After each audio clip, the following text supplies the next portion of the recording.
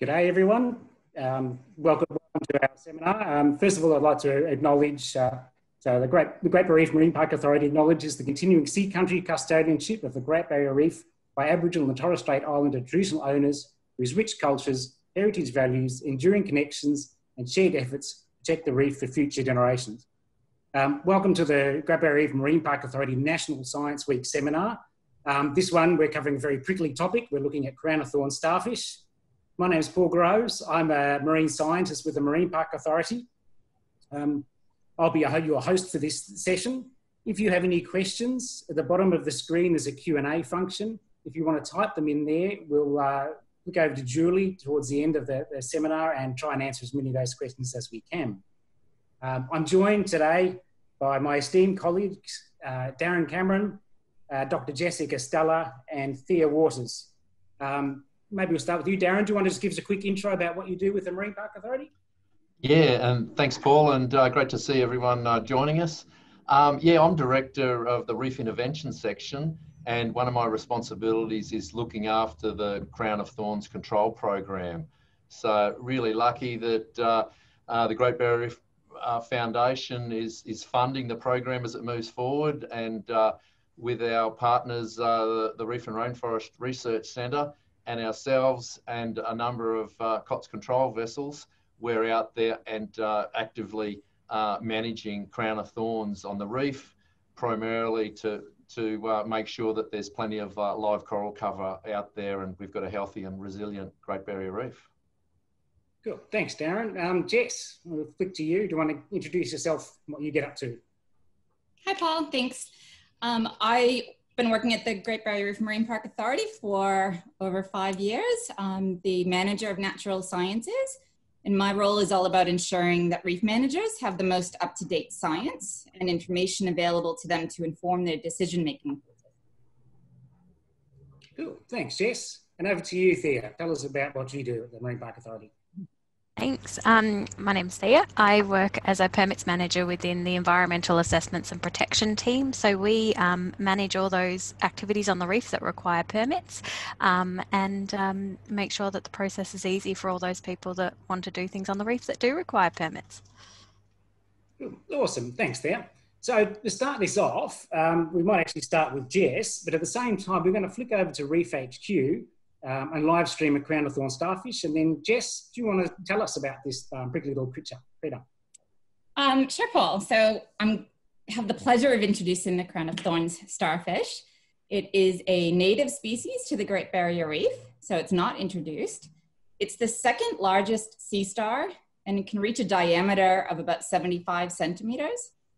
They have between 7 and 23 arms, and like most echinoderms, including sea urchins, brittle stars, other sea stars, and sea cucumbers, they have regenerative powers. If cut in half, they're able to regrow the other half of their body in just 7 weeks. They have a very prickly appearance, as you can see, and that is due to being covered with venomous spines. So each one of those spines contains a neurotoxin that's released into the skin if the spine punctures the skin.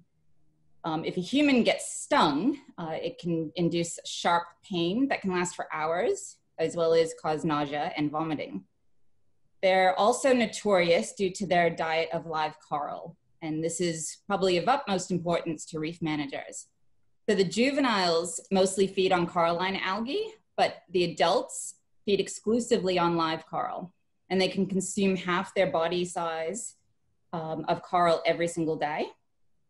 And at low densities, COTS can actually contribute to maintaining coral reef diversity by feeding on preferentially faster growing corals and creating more space for the slower growing corals, so giving them a fair chance.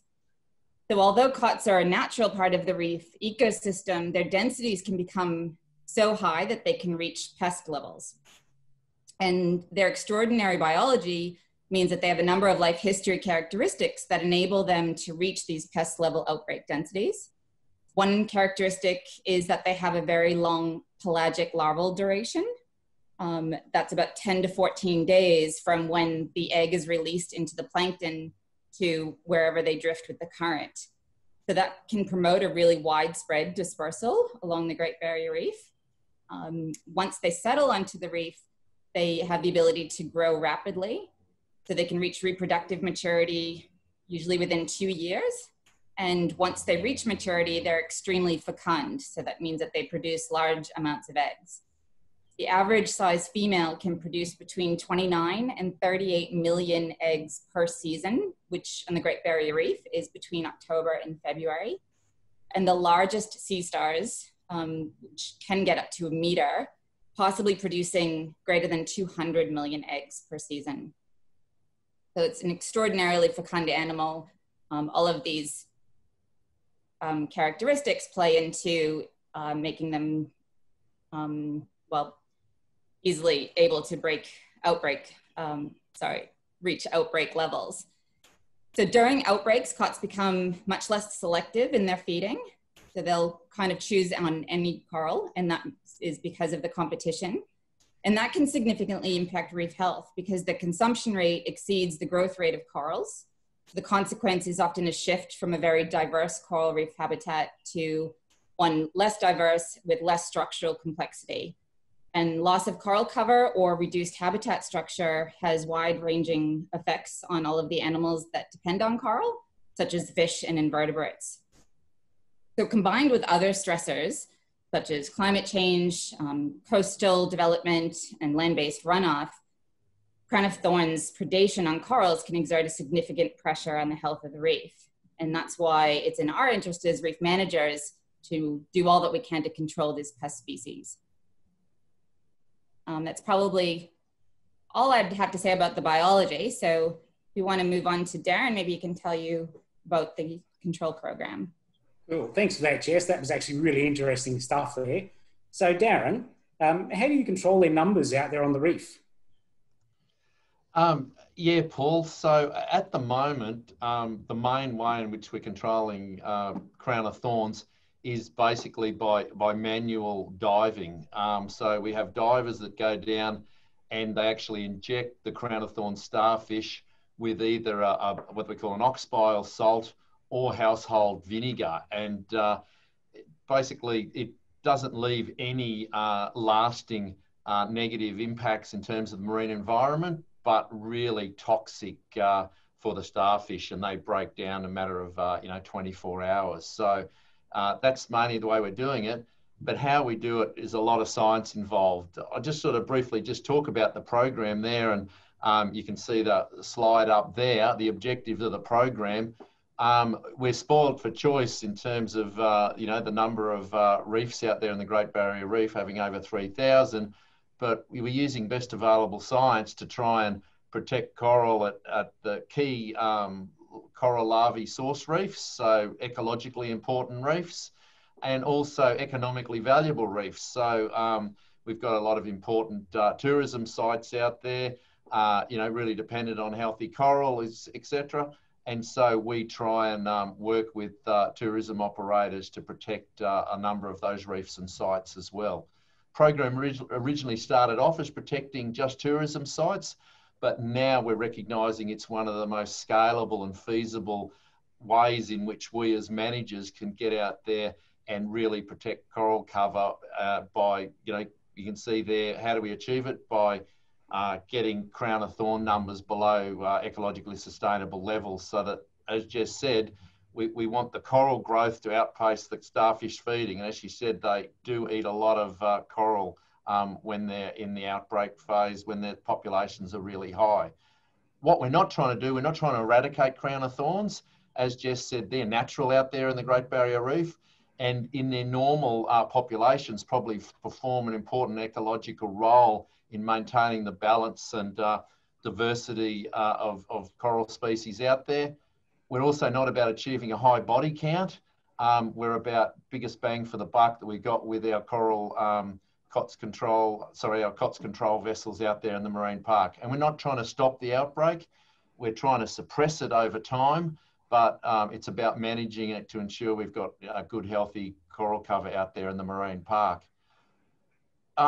People ask what the vessels do. So at the moment, we've got 5 vessels out there in the marine park, and they undertake a variety of activities, some of which, as you can see on the right-hand side there, is the actual culling or killing of the starfish. But in order to do that, we really depend on a lot of good science. So with our science partners at the, mainly through CSIRO, James Cook Uni, U of Q and AIMS, we've got some really great science in which we do surveys of the reef to determine what the crown-of-thorns abundance is and whether we need to manage it.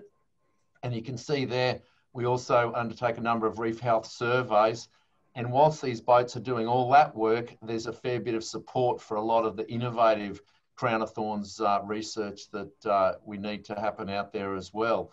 So, you know, if we're still doing this in a manual way, controlling crown-of-thorns starfish like this in a decade, you know, we probably think we've failed. So we're trying to work out more innovative ways with our science partners. And again, with the Great Barrier Reef Foundation funding that recently been received, we're looking at, they're looking at different innovative ways in which we can move forward. So looking at things like pheromones, where crown-of-thorns, you know, might be attracted to a small area and increase numbers so they're easier to manage, things like that.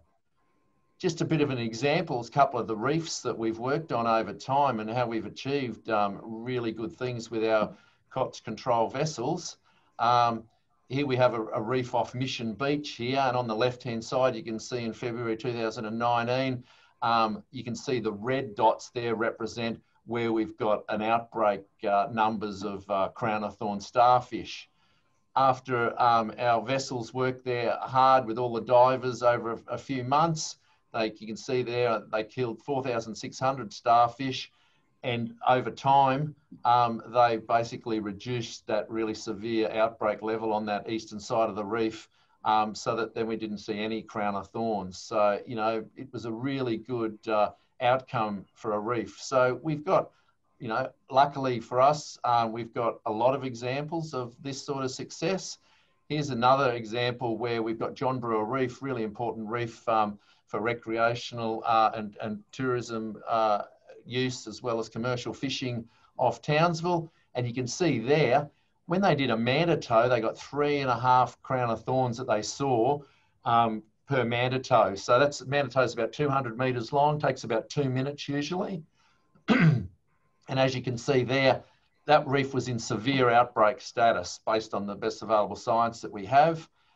Then subsequently, after a lot of work by our Pacific Marine Group, which operated at Townsville as one of our crown-of-thorns contractors, they did a lot of culling, over 40-something thousand crown-of-thorns starfish killed.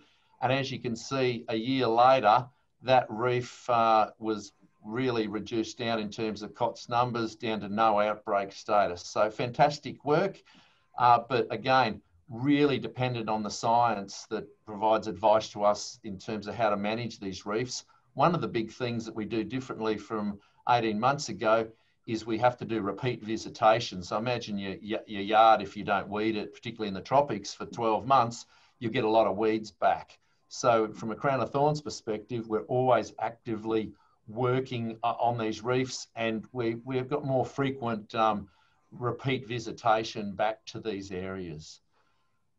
Just in terms of where we're operating, just in terms of, here's a bit of a map of the GBR, and you can see there in terms of the bright red circles, there where we've still got some severe outbreaks on a lot of reefs, and in the central GBR adjacent to Townsville there.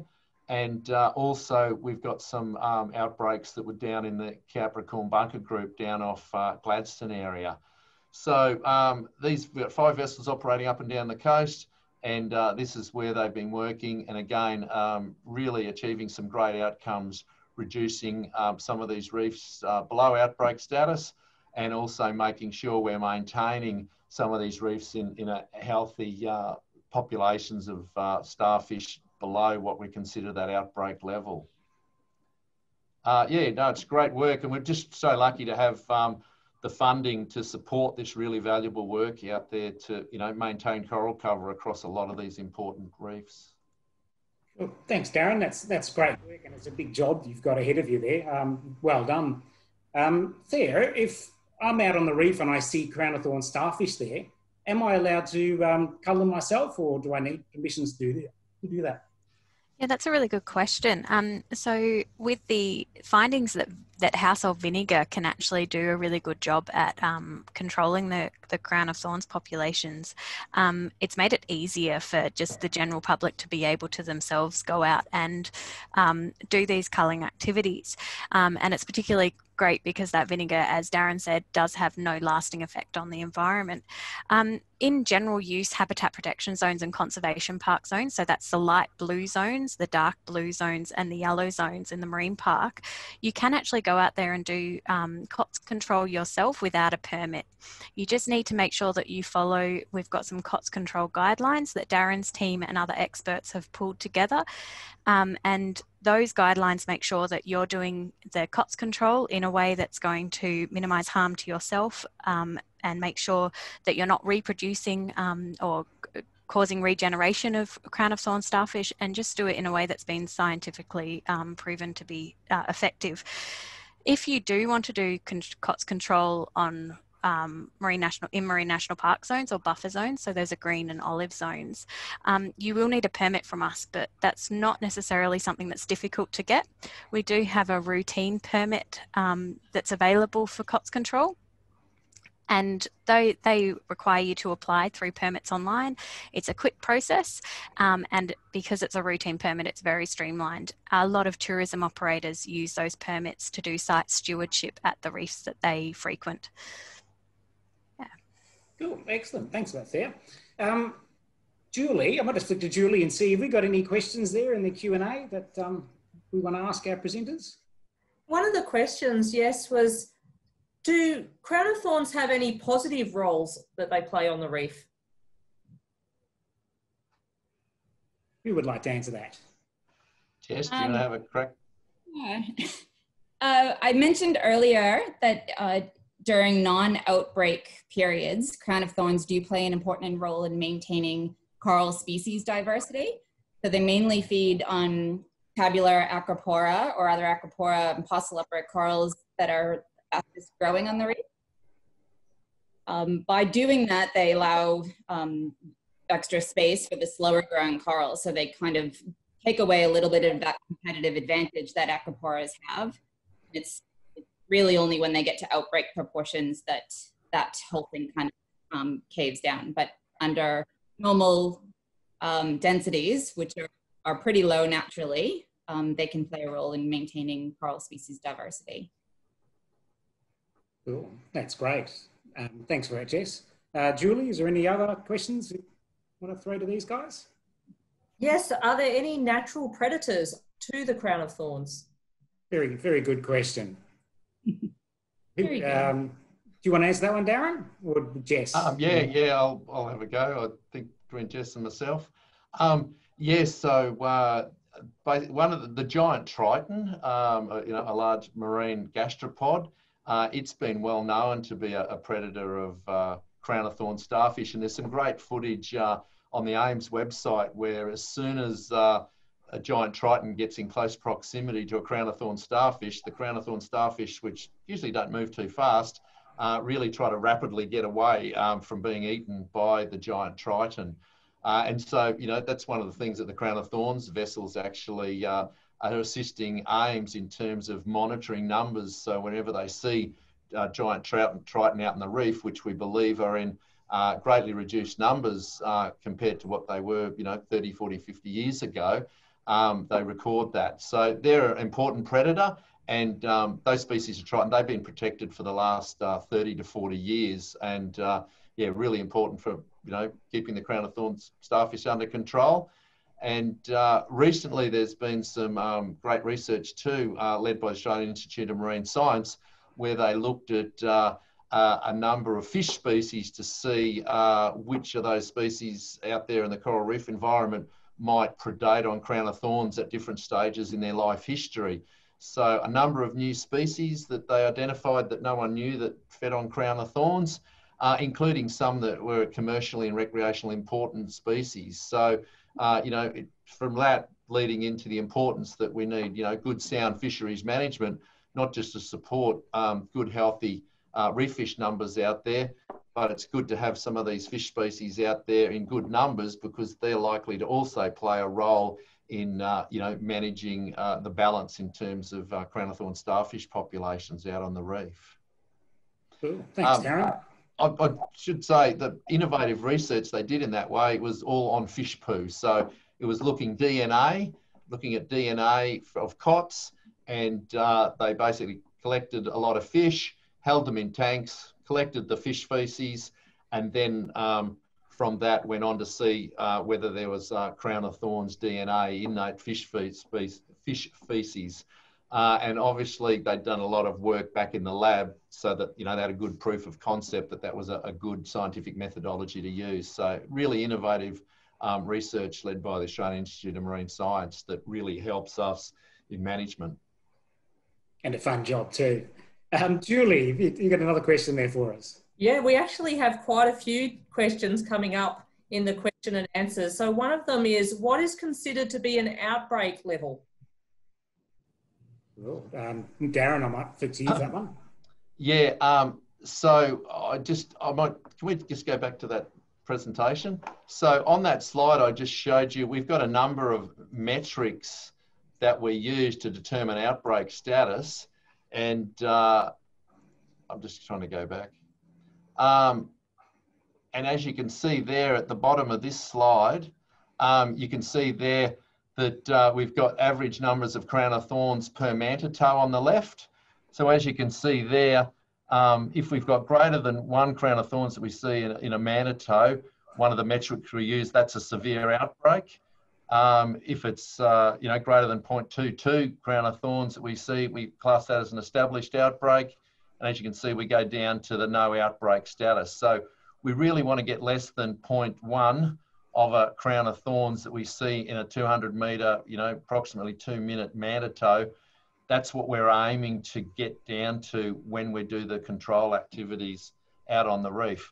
You can see in this instance, we talked about Eddy Reef. We've got 0.31 crown-of-thorns per manta-tow, and that's seen as that established outbreak, just below severe, but just the established. And then we get down to 0 crown-of-thorns after we've actively managed and controlled that reefs. The John Brewer situation, which I talked about before, as you can see, it was 3.5 crown-of-thorns, per manta-tow. So it was 10 times the density of crown-of-thorns on John Brewer than on Eddy Reef when we first started managing that reef. And again, that's why we've had to, our COTS control vessels have to work very hard to get those numbers of crown-of-thorns right down, and they got it down to below that 0.1, so down to the 0.08 crown-of-thorns per outbreak. And then we can look at that reef and make sure that, yeah, we've achieved what we need to. So again, back to that aim at the beginning, so that coral growth outpaces the predation on coral by the crown-of-thorns starfish. Cool. Thanks, Darren. Julie, what else have we got for us? Okay, this one is for Darren, and it says, can Darren please provide a bit more detail of the science that's used to select the reefs and the target locations? Yeah, so we're really lucky to have a great partnership with all of our science providers and the National Environment Science Program, and I mentioned some of those institutions before that feed into that. We're lucky we have a fair bit of, and it's scientific modelling based on the best available data that we have, looking at the connectivity that we have between different reefs. So, this is a really important reef here. It provides a lot of baby coral larvae that then move out and populate a number of other reefs. And, that's considered like, the word super spreader gets used a fair bit. That's a great spreading reefs for coral. And also, we've got a fair bit of information in terms of which reefs are important for distributing crown-of-thorns larvae. And as Jess said before, one of the things we're mindful of them being successful is that they have a long pelagic life history. They're a long time alive in the water column before they settle. So we've got a lot of modelling data over a number of years, and that helps us narrow down the importance of different reefs. We then look at other data such as we talked about before that's the ecological perspective. We look at from an economic perspective in terms of the importance to tourism reefs, and we gradually narrow down the number of the reefs that we think we should be prioritising to get the biggest bang for buck to address that ecological and economic objective. That's what we try to do. At the same time, then we'll then subsequently work in with the COTS control providers and think about logistically, is this reef at a depth that can be adequately managed? Is it exposed to severe wave action most of the time because it's on the edge of the reef? So all those factors then come in as we isolate the number of reefs down so we can get biggest bang for the buck with the resources that we have across all of the GBR. Cool. Thanks, Darren. And I guess with 3,000 reefs out there, keeping a handle of what's going on each of the reefs is important. GBRMPA has the Eye on the Reef sightings app, which is certainly used for this sort of information as well to help providers have a see where the crown-of-thorns are. So please, if you're out on the reef, download that and use that to feed information into it. It does get used by the program. Julie, what else have you got? Oh.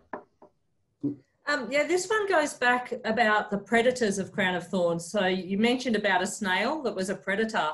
So the question was, why are the snail numbers down and are there predators of them?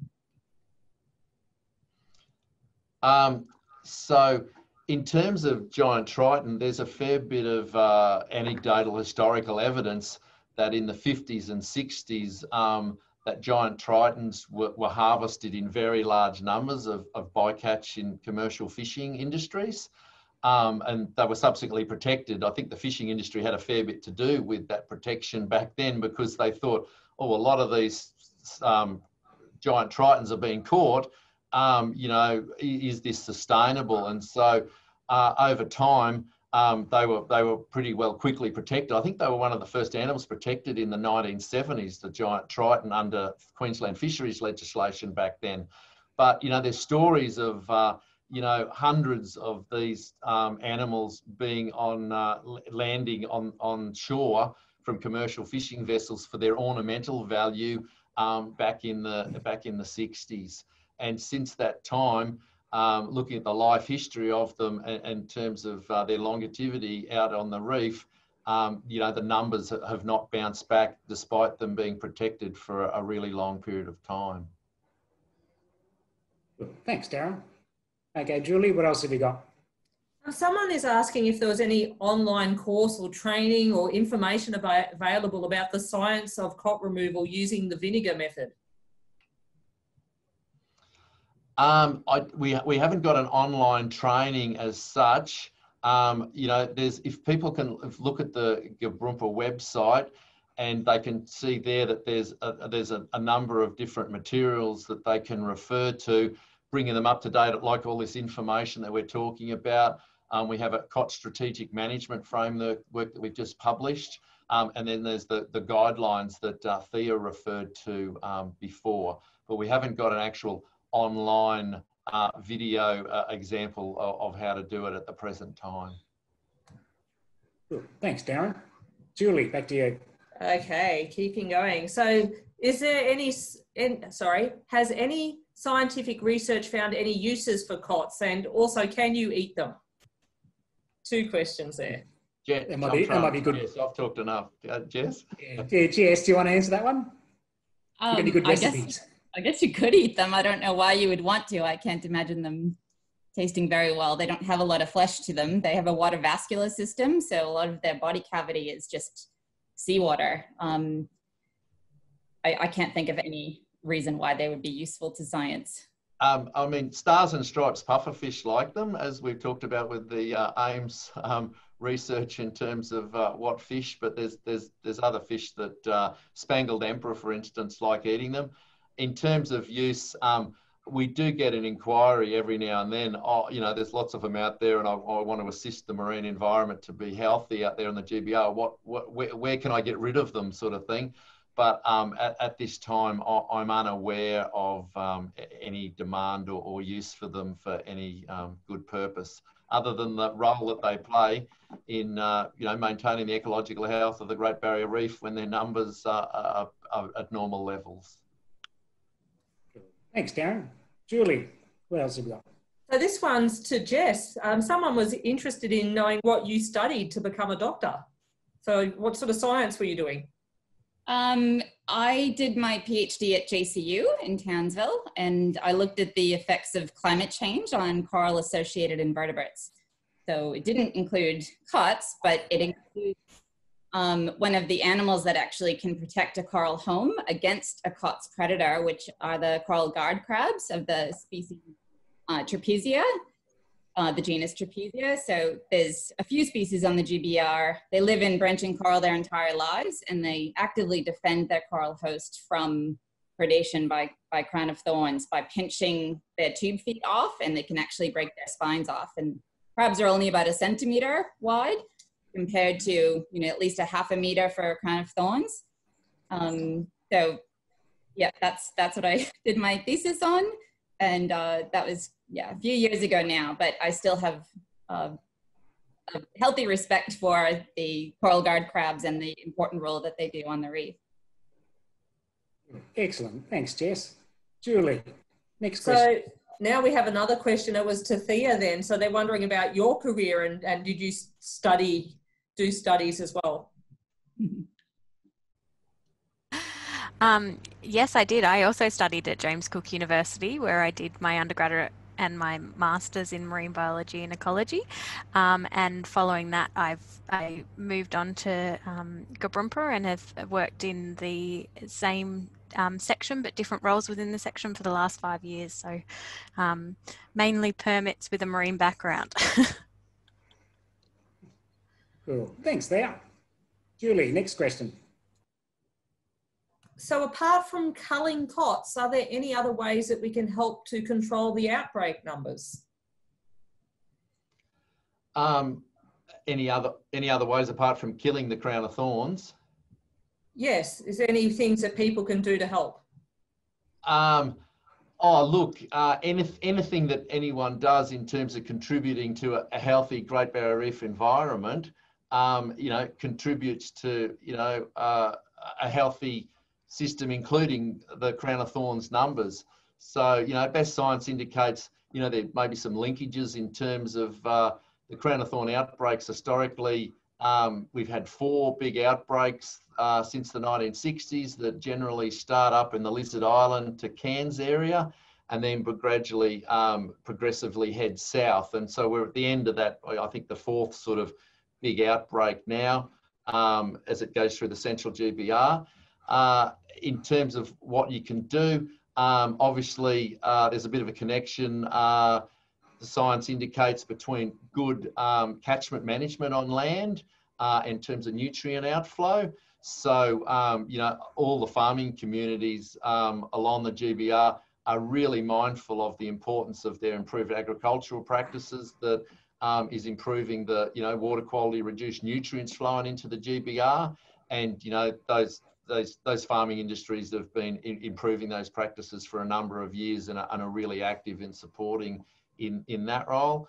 And again, we've referred to some of the important predators in terms of the fisheries recently. For instance, for a number of those species such as spangled emperor, recently there's been some improved fisheries management in terms of total allowable catch limits that have been introduced for some of those species that are fished, but we believe also play an important part in reducing and maintaining crown-of-thorns numbers.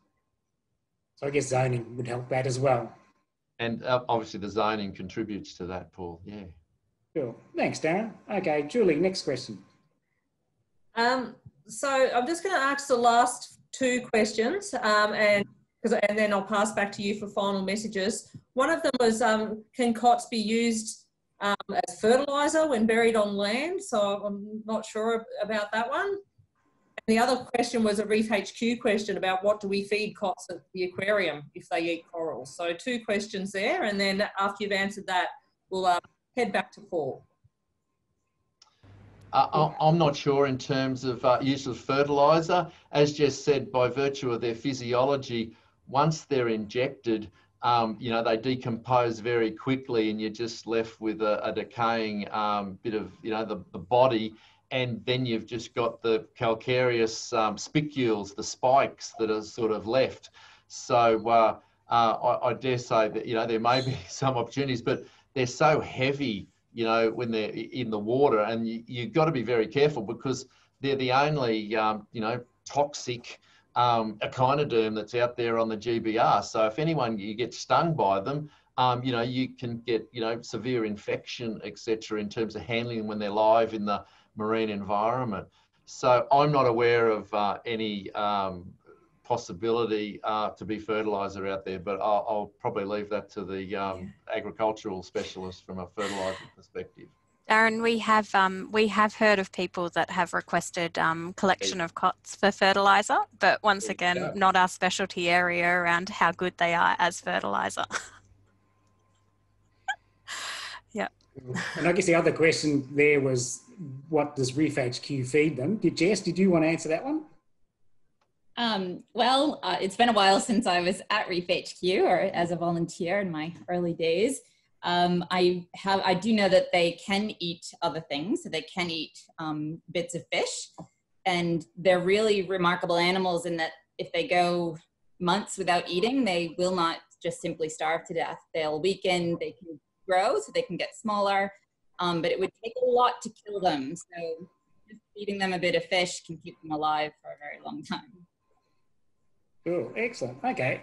Well, thanks for that. Thanks to everyone, to Darren, to Jess and Thea for presenting, and thanks to Jules for doing the behind the scenes. I guess the key takeaway message from this is that crown-of-thorns are a native to the reef, but when they get out of control, when they get into big numbers, then they become a problem, cause massive damage, which is certainly of a concern now that we have other impacts such as climate change affecting the reef. Once again, if you do see crown-of-thorns out on the reef, I do encourage you to download the sightings app as part of the Eye on the Reef program. It's on iTunes and through the app stores, and put those sightings in because they do use that information. So that's it for this seminar. Thank you very much. I do encourage you to jump on and check out the other in the series as we go through this week. And yeah, thank you for being part of this seminar. Cool. Thank you. Thanks, everybody. Thank you.